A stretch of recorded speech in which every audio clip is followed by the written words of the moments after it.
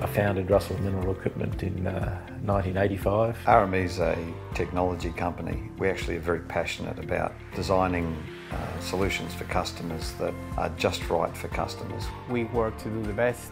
That's what I like. I like the detail. There was a big step in 2000 when the mineral line system with Thunderbolts and the mineral line machine working in unison.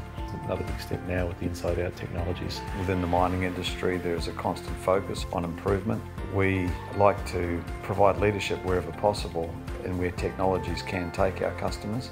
We truly partner with our customers. We provide insights, we provide mill availability, and most importantly, we deliver safety. In the beginning, people didn't really use the liner placement facility for a few years. What they did enjoy was our machines didn't break.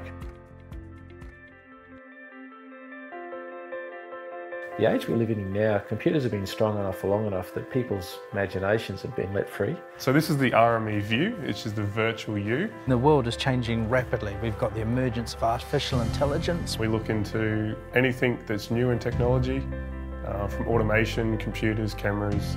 And all of those technologies have the direct application or use case for RME and RME systems. RME likes to understand what potential there is and what opportunities through technology there are for our customers. Our strategy is to deliver the promise to our customers, to our shareholder and to our people.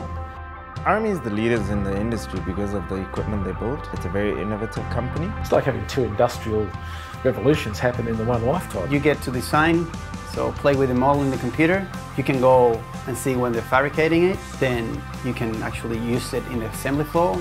Drive it, test it, do whatever you want and touch it. You don't find that job in many places of the world because normally engineering is done in an office in a big city or wherever, fabricated somewhere else and then it's shipped to somewhere else in the world. A lot of mechanical engineers never get to touch what they build. They're as comfortable with printed circuit boards and chips and software as I might have been with a clutch pencil and a calculator. You know, they're gives me hope for the future of mankind, much less RME in Australia. It takes two things to be successful at RME, to be smart and the other is to be nice. I love RME because I can be myself. Everyone seems to get along really well across departments. That's one of the biggest things I enjoy about the business is everyone's just like family. We're family. It's together. It's one flag on a hill and everybody supports that flag. I thought it was a good company, but it's great.